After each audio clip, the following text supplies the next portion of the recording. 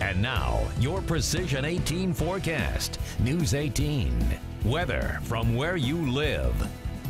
A pleasant start to the day with temperatures much cooler than where they were yesterday. Humidity a little bit lower as well. Winds are currently from the west-southwest at 7 miles per hour, but don't expect those southerly winds to stick around long. We're expecting northerly winds throughout the day, helping to keep temperatures as much as 10 degrees below average for this time of the year. It's 62 right now. We are seeing more of that cloud cover roll back into the viewing area, all thanks to the very same area of low pressure that supplied us with all of the rainfall from yesterday. 66 degrees right now in Kokomo, 64 Rossville, 62 in Fowler stepping out the door this morning. Now you notice a few isolated rain showers passing late yesterday afternoon and evening. That's actually the cold front passing off to the east of us. Now with a cooler, drier air mass filtering back in, temperatures remain cooler as well as all this cloud cover making its way back into the region. Now this low pressure system centralized over northern Michigan will continue to track northeastward, pulling more moisture in from the northwest. And as it does that, it will bring that cloud cover and yes, even the chance of isolated rainfall later on this morning and possibly even into the afternoon hours. Here's your high-res futurecast. Couple isolated showers making their way off of Lake Michigan throughout the morning hours.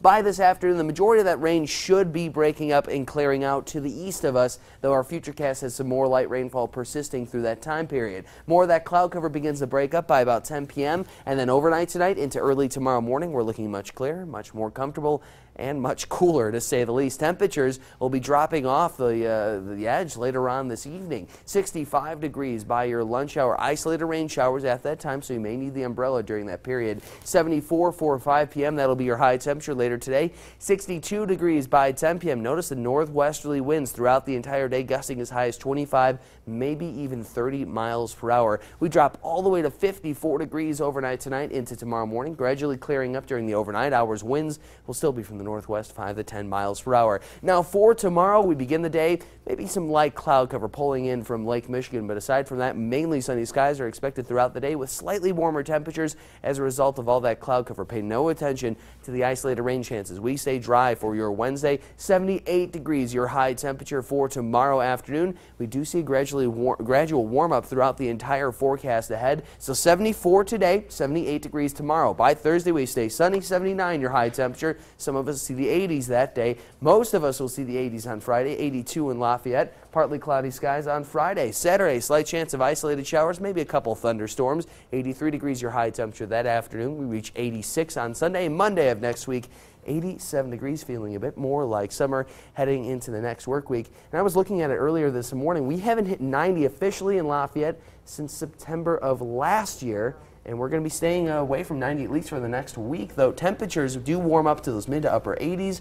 Some of these forecast models forecasting a little bit warmer of a temperature, so we keep an eye on that over the next couple of days, but for the most part, at least we're dealing with pretty comfortable conditions going forward, at least for the remainder of this work week. Alex likes those 90s. I'm comfortable with the 78 and sunny. I think I'd like something a little bit warmer, but nonetheless, at least we give the air conditioners a little bit of a break. I just got my power bill yesterday. I was very, very surprised with how low it was. I'm waiting on mine. Because we haven't seen the very hot weather. So things are actually looking pretty nice here over the next few days, and we'll continue to do so at least for the next week. All right, Cam, thanks very much. Straight ahead.